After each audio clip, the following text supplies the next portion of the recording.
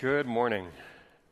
So it's true, I started programming when I was 9. I got a degree in cognitive science in '94, and in 2000 I was the first person to hold the title Web Services Principal Architect at BEA Systems as we were trying to figure out how HTTP could build an API-driven enterprise.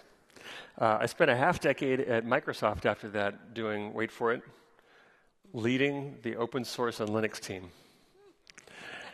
It was harder than it is now. Some of you may have seen that they've come out of the closet. Satya Nadella is now seen on stage pointing at slides saying Microsoft loves Linux. So a step at a time. I spent the last half decade as Chief Strategy Officer of Apogee, observing what many of you have been observing, which is that every enterprise is becoming a software company. And somehow we need to help each of them get towards a world of applications and services. So what we really should have called this talk is not the making of a modern architecture, having observed everything that we've seen, the conversations at this conference. We should have called it the making of a cloud-native application platform. That's where we're all trying to get. We all know that we're at the dawn of a new era. We walk around with supercomputers in our pockets. Sometimes they even work well enough to make telephone calls. Pretty soon, we're going to be driving supercomputers down the highway. Many of us already are. As chips become cheaper, sensors become cheaper, screens become cheaper, we're seeing these everywhere. So people are moving. Human behavior is changing. And what we are required to produce is a shift in business that matches the change in human behavior. If an enterprise cannot give you the information and the commerce opportunity in your situation, in your context, wherever you happen to be, they're going to have serious trouble. Just down the street at MIT Sloan School of Business, for about 20 years, they said the most important thing you can produce, the gold standard of business, was sustainable competitive advantage. They've now said in the last few years, everything is changing too fast. You can no longer seek sustainable competitive advantage. It won't last long. So what can we do instead? Where do we need to take our companies? We need to move to continuous innovation. So it sounds a lot like what we've been talking about at this conference for the last couple of days. So it sounds like Agile, right? So raise your hand if you're currently doing Agile development in an enterprise. Awesome. Please keep your hands raised if, on top of doing Agile development, you're also able to do continuous deployment. Okay, so interesting. Thank you. Many people put their hands down on the second question because what you have is an Agile world where you're doing design to demo and you're absolutely delighting the teams that you're working with. The business people think it's fantastic. And then you batch up your delivery to IT on a 6 or 8 week schedule to get it into an actual production push. You, my friends, are in the middle of what is called the water scrum fall. So how do we get out of the water scrum fall? That's what I'm going to spend the rest of this time talking about. We know what we need to do is to pair cloud-native applications with the continuous delivery of business value. So if we can put those things together, then we actually have the very practical tools to do what MIT is telling us to do, which is take us to a world of continuous innovation. Now, because every company is becoming a software company, there's tremendous economic pressure, which is driving the creation of open projects and open platforms. Open source is the answer to global economic pressure, when it's no longer just IT that needs to do IT, right? But financial services, healthcare, telecommunications. Then all of that pressure to collaborate means we need to reduce the cost of our basic operating ingredients. We're building these into open data centers, into stacks, right? Open compute, so the hardware can be open. OPNFV for network function virtualization. Open Daylight for SDN. OpenStack, Zen, Linux, Cloud Foundry, Docker, Node. These are examples of each element of the stack, but it's crucial to start to see the harmony up and down the stack so we can get out of the old way of doing IT and into the new way where we can get to continuous innovation. So we do all this so that we can enable microservices to run correctly, to be addressable from everywhere, to scale, to be able to operate in multiple data centers. And microservices are great. Per Martin Fowler, they lead to specific requirements. And in his article on this, he actually said, you must be this tall to ride the ride. You need rapid provisioning. You need to be able to have net new IT resources, storage, network, compute, come up in a matter of minutes or less, not days, not weeks. You need basic monitoring. You need to have feeds of information to find out what's the current state of health of the entire system. You need rapid application deployment, so you must be in continuous deployment, right? not just continuous integration. You don't want to be in the water scrum fall. And all of this is enabled by the most important capacity. It's the people capacity. No tool can give you this. This is DevOps culture. When there's this much pressure, you start to see emergent behaviors in a market. Those pressures produce the desire to make certain projects, certain technologies, and make them come alive. So for containers, Docker, amazingly huge. Rocket, hot on their ankles. Automation tools like Puppet, like Ansible, like Chef, and cluster management for taking these to data center scale clusters, Apache Mesos and Kubernetes. Each of these technologies does an outstanding job at what it does.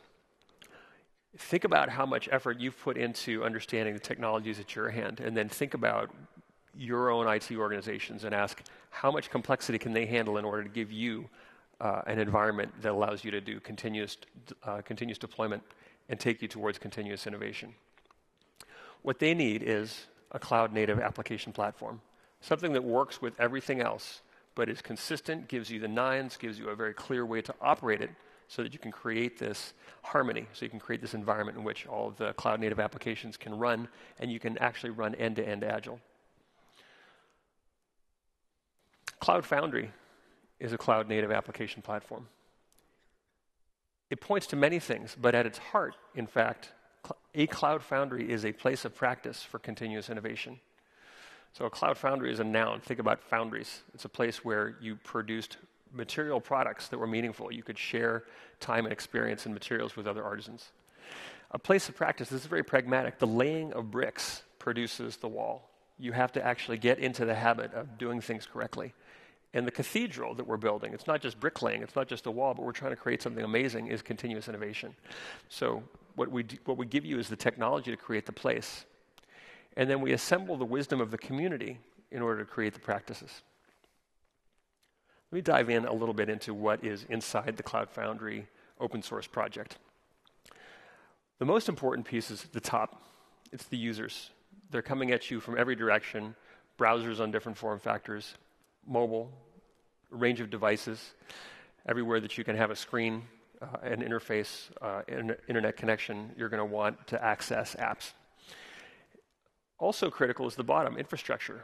We're in a world where we're making a lot of different infrastructure choices. Yes, there's a lot of Amazon Web Services, but we're starting to see Microsoft Azure, we're starting to see Google play in that game. OpenStack, VMware vCloud, DigitalOcean. There's actually an amazing amount of innovation happening at that layer of the stack. So a piece in the middle that you're going to offer to your IT organization to make you happy so that you can run your projects the way that you want has to take care of both ends of those concerns. It has to be open above and below. It has to be clean. We think of it as breaking into three key parts. The elastic runtime, which is what allows you to deploy your applications into it, version them, update them, whatever you need to do. The second tier, services, is where you have to have some set of capabilities out of the box. If you think about a fire hose-based application, you're running it statelessly, you're persisting nothing, but you still need some services to rely on in this new world. React CS, MySQL, you need to be able to persist information. You need to be able to talk to message queues.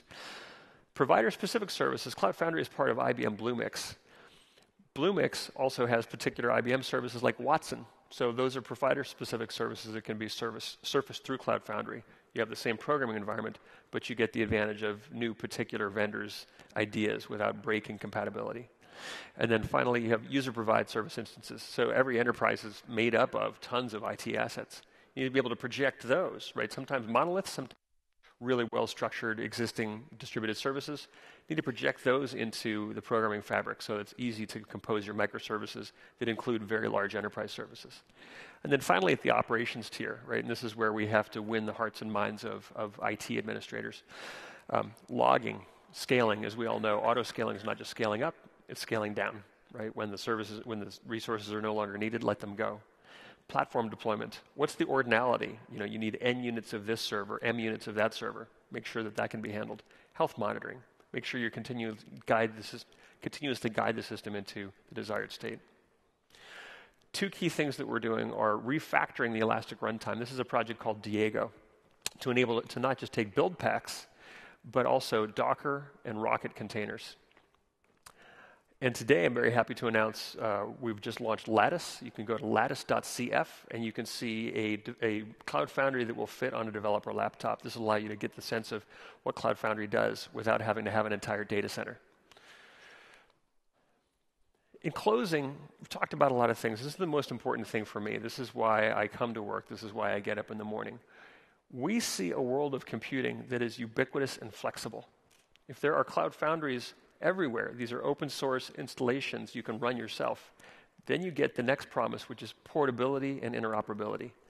Because we don't know enough about the future, because we don't know where we're going to run our workloads, we need something that's easier, a higher level of abstraction, so you can take your business critical apps and move them from provider to provider.